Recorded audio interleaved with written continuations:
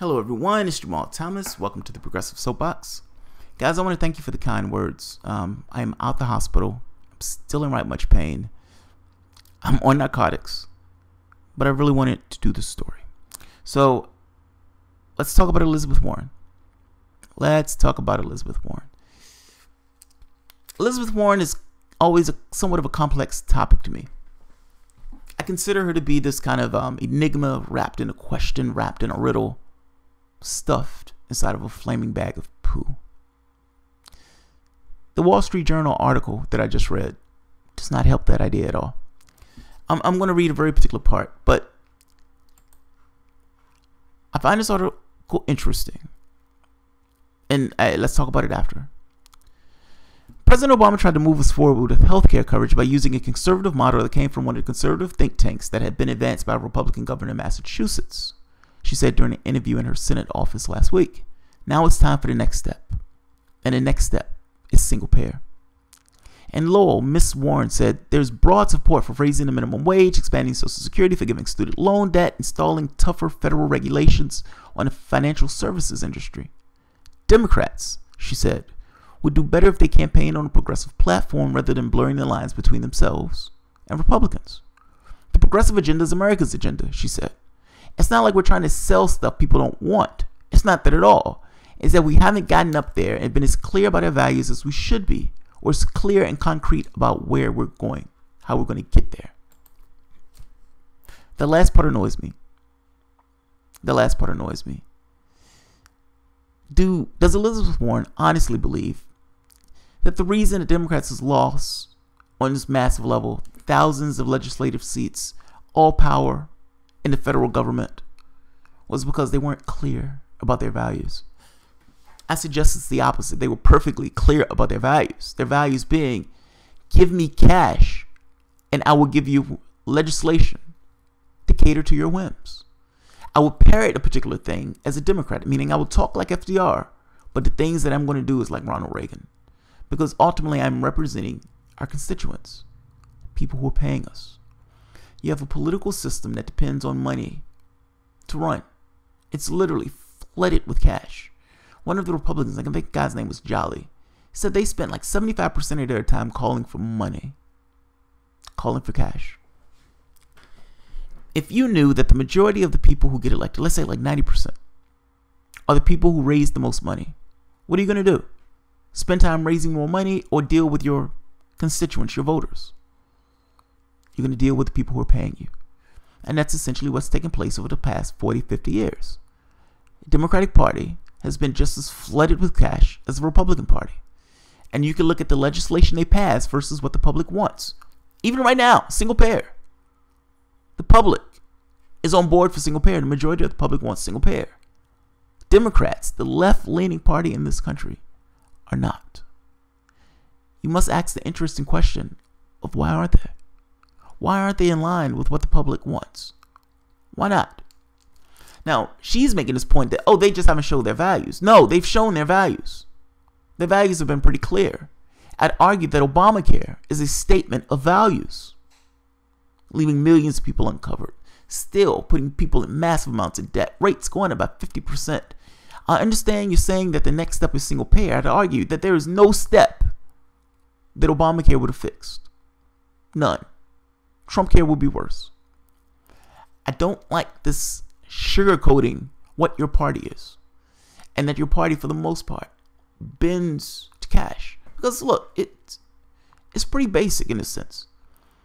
I'm giving you money through campaign donations, through super PACs, whatever. I'm giving you money to get elected. And when you get elected, you're going to do favors for me because I gave you that money.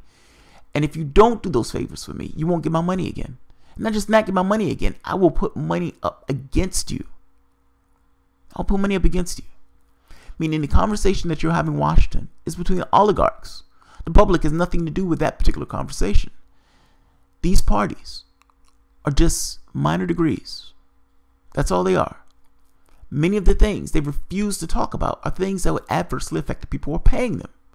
When Tom Perez, as DNC chair, and Bernie Sanders are sitting side by side, Bernie Sanders makes the statement about the plutocrats and fighting the billionaires and having to take these guys on Tom Perez sets himself on fire, runs out the studio screaming. There was no way he could have that conversation, because having that conversation would adversely affect their ability to get money from those people. The same people who influences their votes and their policies and their regulations. She's being disingenuous with that last part. That's the point I'm getting at. I can't help but think that statement sounds like Bernie Sanders. I also can't help but to think that Elizabeth Warren was probably already there. That's probably just where her bearing was. Whether she said it or not is besides the point. That's probably where she already was. That's problematic, though. Now, I believe that when Elizabeth Warren gets up every morning, she looks in the mirror, she wipes her eyes, she ties her hair back, and she says, if I can punch a banker in the throat this morning, it will be a good day. I'm saying it with a Batman voice, because that's how I think she says it in the morning when she's looking at herself. I believe that drills down into her. I believe that aspect of her is honest and true. The Consumer Financial Protection Bureau is doing God's work. That's a good aspect. She gets a gold star for that. Now, my thing is it possible to have that tenor with regards to banks, to Wall Street, the economy, income inequality, and not have these other things on the agenda? Meaning, if I feel this way about Wall Street and income inequality and about the way our economic system is rigged on behalf of plutocrats, then yeah, I would probably also feel some kind of way about single-payer healthcare. I would probably also feel some kind of way about student loan forgiveness and about free college. Question is, why is she saying these things now? Why are these things being brought up now? Why not then?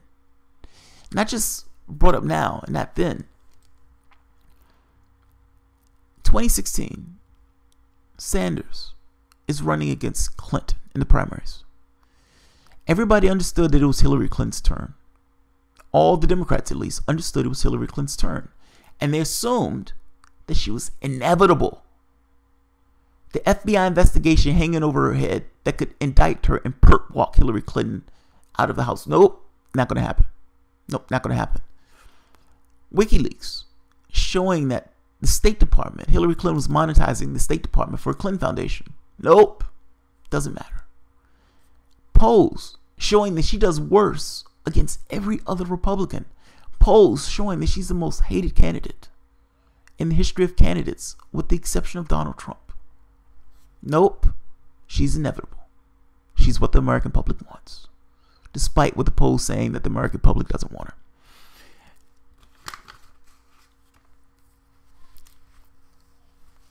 Out from the wilderness comes a wild man. He's holding a broadsword. He has all this armor on. He's a barbarian.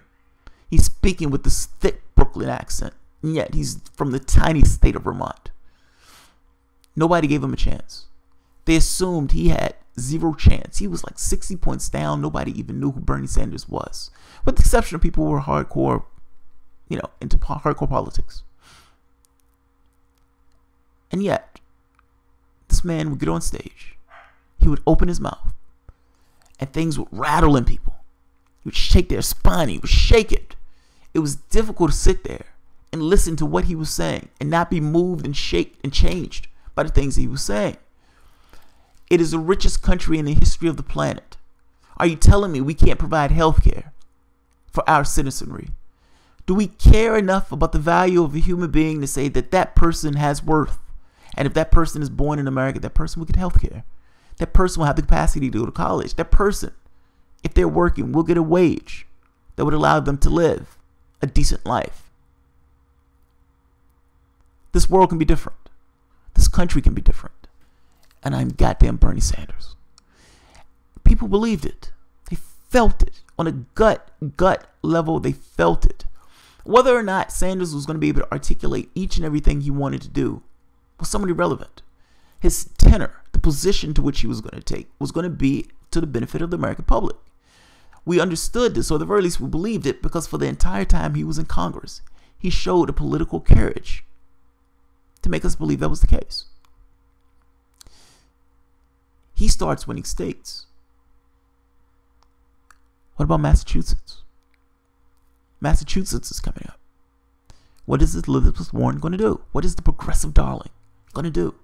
She's the darling of progressives. Certainly, Elizabeth Warren is going to come out for Bernie Sanders. The calls get louder. Elizabeth Warren, what are you doing? Are you going to support Bernie Sanders or not? It was the not. Massachusetts came and passed, and Elizabeth Warren did not support Bernie Sanders. Sanders lost Massachusetts by the slimmest of margins. It was less than 1%. Now, this created a problem. We thought this woman was progressive. The things that she was saying kind of lended itself to being in the leftist camp. How are you supporting Hillary Clinton over somebody who's your ideological twin? How does that happen? And you can understand that created angst, ire, discontent in progressive circles with regards to how they viewed Elizabeth Warren. That persists to this day. Now, I am making this point, though, that all of these things that Elizabeth Warren just said in this Wall Street Journal article are things she probably believed even back in 2008. She was probably always for single payer. She was probably always wanted this debt forgiveness for college and all this other stuff. Whether she would say it or not is a different question. That's a different question. So yes, she sounds like Bernie Sanders because for the most part, the stuff that she's going for probably was like Bernie Sanders. The difference is political cowardice. Political cowardice. She full well bought into the myth that Hillary Clinton was inevitable. And it being inevitable, if I support Bernie Sanders here, I'm going to end up on Hillary Clinton and Bill Clinton's naughty list. I don't want to be on their naughty list. I want to have the ear of the president. And I'm not going to get that ear of the president if I support Bernie Sanders. Guess what? You're not going to get it anyway because you're a person lost. Your person lost. That precious vagina is not going to break the glass ceiling. And I'm saying that, and I joke that way because she used the fact that she was a woman to disgusting degrees. Like the idea that you're going to call Bernie Sanders sexist. And mind you, they did the same thing to Obama. This whole idea of Obama boys. This is just political gamesmanship to them. She lost. You're not going to get the ear of the president because the ear of the president is not the person who you thought it was going to be. Now, I make the point that this is more along the lines of political cowardice. Political courage, for example, would be chaining yourself to a black woman during the civil rights movement, fighting or protecting a gay congressman against a homophobic Republican, calling yourself a socialist to distinguish yourself in regards to your value set from the Democratic Party, despite being in a capitalistic country. These things are values that he took on. He put a stake in the ground. He didn't go to the country. He bought the country to him. Meaning this guy is the most popular politician in this country. He didn't change to do that. He was himself. The public came to him. I'm making this point that yes, Elizabeth Warren probably believes this stuff. My issue with Elizabeth Warren is political cowardice. Her coming out with this is political opportunism. But in an odd, strange, and funny and ridiculous way, the political opportunism wouldn't have been necessary if it wasn't for the original inciting political cowardice. And one last point, Standing Rock. Elizabeth Warren didn't say squat about Standing Rock until Obama came out and said, okay, I'm going to prevent them from doing the drilling here. This is your land. The day later, she comes out with a tepid statement in support of the tribes. I'm making the point that the positions that she take are not leadership positions. They're all clear. Now I can walk across the street. Sanders was taking positions based on a certain moral integrity. I'm making the point that she puts her political values beyond her human values. That's the point I'm making. That's problematic to me, and I completely dislike it. Even in that interview with Cenk Uygur, where she's having the way she's talking about the primaries as if it was this fair contest. Does WikiLeaks exist? I wanted Cenk Uygur to show her WikiLeaks and say, hey, is this true? Does this exist? How are you saying it's a fair contest if they were cheating in that particular primary? How? Why didn't you support Bernie Sanders in the primaries? Now, I just gave you my reasons for why I didn't think she supported him. I think she honestly believed Hillary Clinton was going to win. In the same way that Huffington Post had Hillary Clinton winning by 98% on the day Hillary Clinton lost to reality show hosts, I think Elizabeth Warren probably was shattered with a lot of the other Democrats when reality shows beat the stuffing out of Hillary Clinton. That's what I think. Political cowardice is a problem. Now, if you get a political win that's progressive, yes, she would toe the political win with you. If you get a centrist win, she would toe that centrist win also. I haven't seen anything that makes me think she's willing to antagonize the party, to use her value set to go against the party. She seems to meld herself into whatever the party means, even if it's not within her particular ideology. Meaning, no, she's not going to attack Obama over the drone murders. They're giving 95% of the wealth to the top 1%. She's not going to do that. She's not going to do that. She feels that she has a little bit more room to run now that they've lost thousands of seats. That's the only reason she's saying this. Now, let me know if you think I'm right or if I'm wrong. I consider this to be political cowardice. I consider this to be her actual and real position. And I consider what took place in the primaries and what took place in regards to even the last administration with some degree political cowardice. Political cowardice.